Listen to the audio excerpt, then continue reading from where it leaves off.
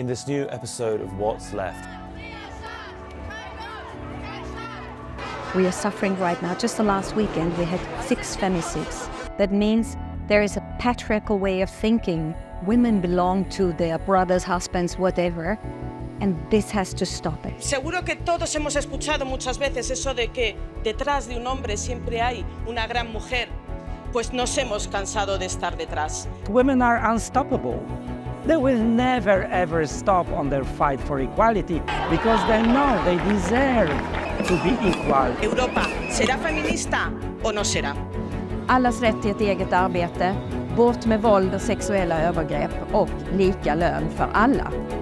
How many more of us women must be killed before you stand on the right side of history? Werden Sie Feminist? Sie glauben gar nicht, wie wunderbar es ist, Feminist zu sein.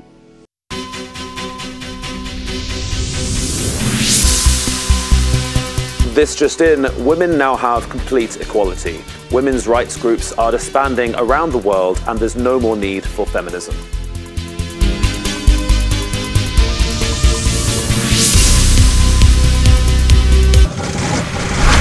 Actually, we still have quite a bit left to do.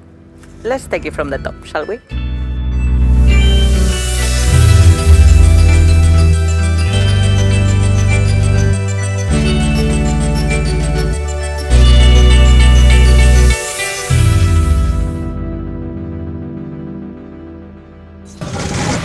We know now that gender-equal societies are happier, healthier, more prosperous for everyone, but still we're miles from equality. Believe it or not everyone agrees with our march towards gender parity. The revolutionary force of feminism has generated backlash amongst far-right movements which are increasingly taking power. But why? Who objects to women? Why does the far right not want women in positions of power and deny their right to decide over their own bodies? Why do they refuse to acknowledge gender-based violence or advocate for equal pay? In this new episode of What's Left, we're diving into why feminism makes us all more free, what we can do to protect the rights that we've won, and what we can say to those who oppose half the world being equal. And of course, women must earn less than men, because they are weaker, they are smaller, they are less intelligent, and they must earn less. That's all. Mire, señor diputado, según usted, según sus teorías, yo no tendría derecho de estar aquí como diputada. Y sé que le duele y le preocupa que hoy las mujeres podamos estar representando a los ciudadanos en igualdad de condiciones con usted. Yo aquí vengo a defender a las mujeres europeas de hombres como usted. Crazy, right? That was as recent as 2017 here in the European Parliament. Since then, we've had 2 pieces of good news. Firstly, last year, against the will of the far right, we managed to adopt a law to fight the gender pay gap. Secondly, the lovely guy we just heard from was voted out during last October's elections in Poland. But while he's history, the far right is unfortunately growing everywhere in Europe. We spoke to some of the members of the European Parliament leading the fight for equality.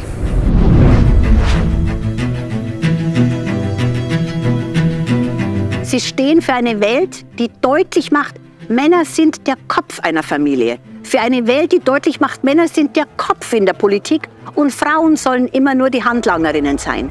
Genau für solche Politik steht die AfD. Und das macht sie für Männer, gerade für junge Männer, oft so attraktiv. Es wird doch immer wieder von der AfD die neue Männlichkeit beschrieben. Man müsste zur neuen Männlichkeit zurückfinden. Bedeutet das für uns Frauen, dass wir aber zur alten Weiblichkeit wiederkehren sollen? Wieder zurück an den Herd, wieder zurück nur für die Kinder? Allein die Aussage der AfD, dass jede deutsche Frau 3 Kinder bekommen soll, ist grenzüberschreitend. Und ich glaube, genau das zieht manche Männer an. Es zieht manche Männer an, wenn sie sehen, wie unflätig mit Frauen umgegangen wird, weil sie glauben, sie sind mehr wert. Denn die AfD steht für ein ganz klar hierarchisches System. Erst die Männer, dann die Frauen.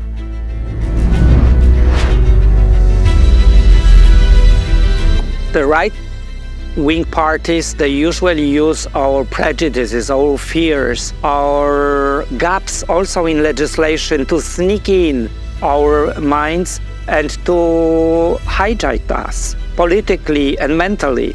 And this is the biggest danger. That's why we as progressive forces, we have obligation not only to deliver equality in legislation, but also remember that human rights, democracy, rule of law are not given for granted.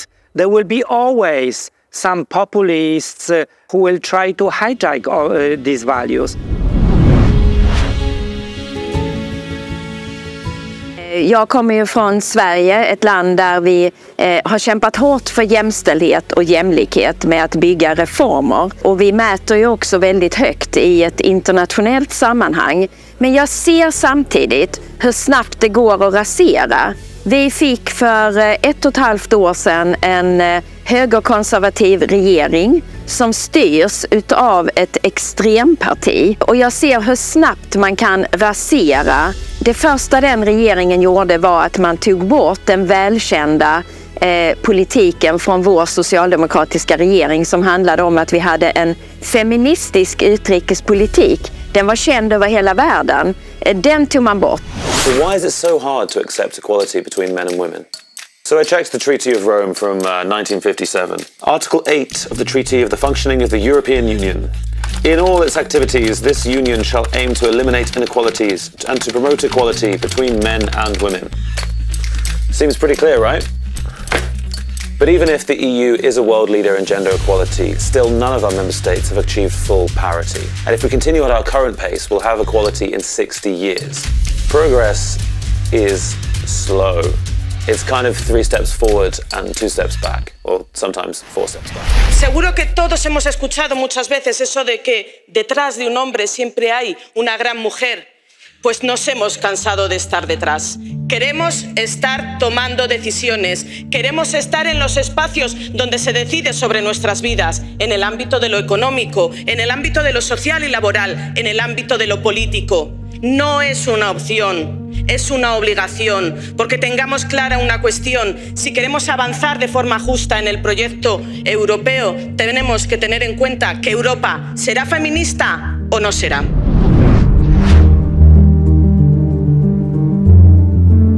In Austria, we had a nice campaign in the public transport. It caused a lot of debate. It was on manspreading, men sitting like this when they're in the underground, taking all the seats from the others. It was about the cliches and how women are made invisible because then they don't have enough space. Is there a right of men always taking all the room or all the time when there are negotiations? From my point of view, we should do far more at the European level as much to face the issue. What's the right of men? Do they have the right to take all the space, all the time, the attitude to say, I'm the leader and you're a part of my team? Wir haben zwar sehr viele Rechte, die bereits angeglichen sind, aber die Möglichkeiten für Frauen sind immer noch ganz, ganz anders als die Möglichkeiten für Männer. Und vor allen Dingen das Thema Gewalt. Das Thema Gewalt quält uns doch jeden Tag. Wenn ich mir vorstelle, dass in Deutschland jeden 2. Tag, jeden 3. Tag eine Frau durch die Hand ihres Partners oder Ex-Partners stirbt, das ist ein Femizid.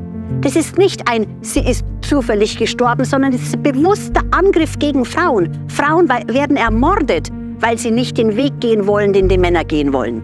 Das ist etwas, das ist gleich. In den 60er und 70er Jahren genauso wie heute.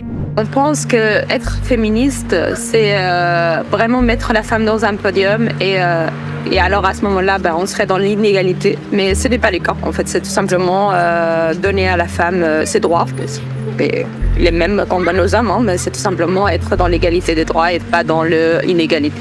Les gens pensent souvent que le féminisme, c'est de dire ouais, les femmes plus haut que les hommes, que les femmes, alors que pas du tout, c'est une question d'égalité, c'est une question d'avoir les mêmes droits, c'est tout ça, voilà. C'est très simple en vrai. Les gens pensent que c'est compliqué, mais c'est très simple. The Socialists and Democrats will always fight for feminism. And right now that means stopping the pandemic of violence against women. Gender-based violence has to be recognized as an EU crime. La violencia contra las mujeres no distingue de clases sociales, ni niveles culturales, ni origen geográfico, ni credo religioso. Ocurre en todos los segmentos de la sociedad y en todos los lugares del mundo. También en nuestra civilizada Europa, aunque algunos pretendan negarlo, donde 1 de cada 3 mujeres sufrirà in algún momento de su vida algún tipo de violencia. A ricordarci ancora una volta che le donne non muoiono a causa di una tragedia naturale, non muoiono perché ammazzate da un terremoto o da un'alluvione, muoiono perché ammazzate tutte per mano di uomini. Sono fermati, va fermata la cultura che alimenta la loro violenza, perché ha un nome preciso, si chiama patriarcato. How many more of us women must be killed before you stand on the right side of history and say only yes means yes? Women are suffering under violence because it's a system in our society. It's a structural thing. And the Istanbul Convention says when you go home and close your door and your husband hits you, if there is online, offline violence whatsoever, it's not something private. This is something that is a task of the society, and the state, the authorities have to do something to protect women wherever they are, in the streets, in the workplace, when they're at home. It's a task of the state. I come from Austria. Just the last weekend we had 6 femicides. And this is really incredible. Vi vet att våld och sexuella övergrepp ökar också på nätet, och det är bara några klick bort så finns det fullständigt vidriga filmer där unga flickor utnyttjas för sexuella övergrepp, och det måste få ett stopp. Vi hade ju på väg fram en lagstiftning som skulle komma åt sexuella övergrepp mot barn på nätet.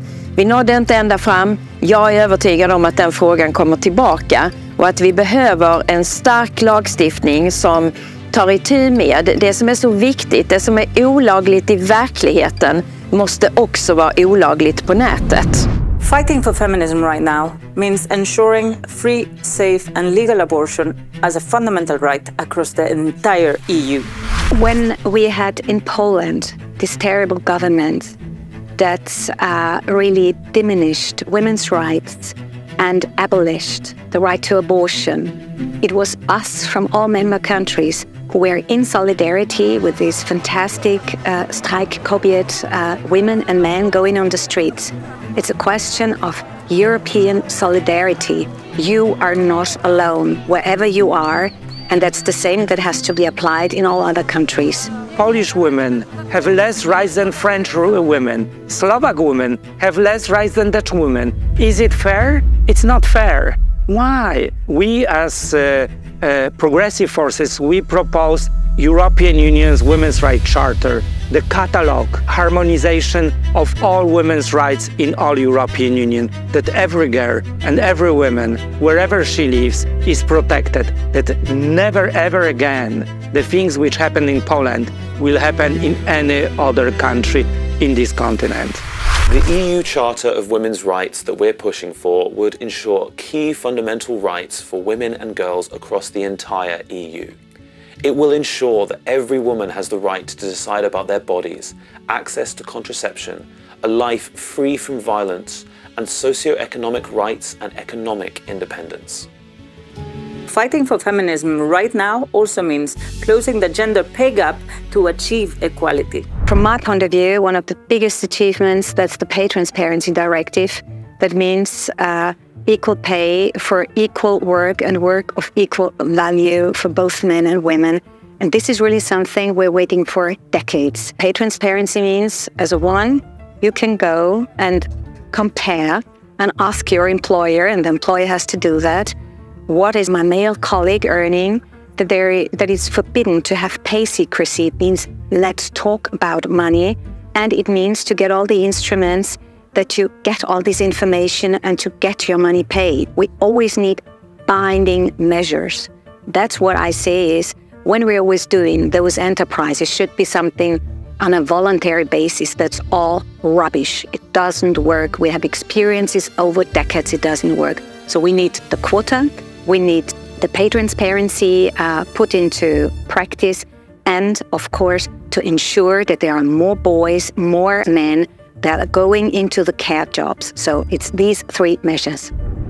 The far right court male voters, and they're whipping up an old-fashioned misogyny. Men should support gender equality, not only for the sake of women, which is a pretty good reason, but also for themselves.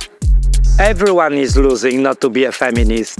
we are losing all, because the world which will be more just, the world which will be more equal is a better world. The world where men are so frustrated that they are losing something is the frustrated world. That's why it's very important that we will invest more in educating boys and men on the progress we are making on the fight for women's rights. Also because women are unstoppable. They will never ever stop on their fight for equality because they know they deserve to be equal. Don't get frustrated. Get on the board with us. The most important thing is change minds, to change the culture, to change the way we are treating each other. And this includes, above all, also to inspire boys and men. So for the future, I think it is absolutely of utmost importance to take far more men and boys on board. Je pense que ça commence déjà dans l'éducation. C'est éduquer nos enfants pour qu'il y ait du respect. Voilà, ça commence par le respect. Donc le respect de la femme, éduquer les plus jeunes dans ce respect-là, les garçons, les filles aussi d'ailleurs. We made tremendous steps forward. This is like landing on the moon for women's rights, a very important term. We access to Istanbul Convention, dealing with combating violence against women. We have directive devoted to this, including online violence, cyberstalking and so on, deep fake news. We reached the directive on equality bodies, pay transparency, women on boards. Huge progress on women's rights thanks to progressive forces and the commitment to this case from socialists and Democrats. But of course there is still much to do. Om det var vårt krav från Socialdemokraterna att vi också har för första gången historiskt i EU en lag mot mäns våld mot kvinnor. Sen är jag inte nöjd med alla delar. Jag skulle vilja gå ännu längre. Jag vill att den lagen ska också inkludera våldtäkt och prostitution. Men det här är ett viktigt första steg. Oh, it's great to be able to say this is the best legislative period ever for gender equality and for women and women's rights. Deswegen möchte ich hier eine Einladung aussprechen. Eine Einladung an alle Männer, egal aus welcher Parteienfamilie. Werden Sie Feminist? Sie glauben gar nicht, wie wunderbar es ist, Feminist zu sein. Women are unstoppable. The march for freedom continues. Let's get on board.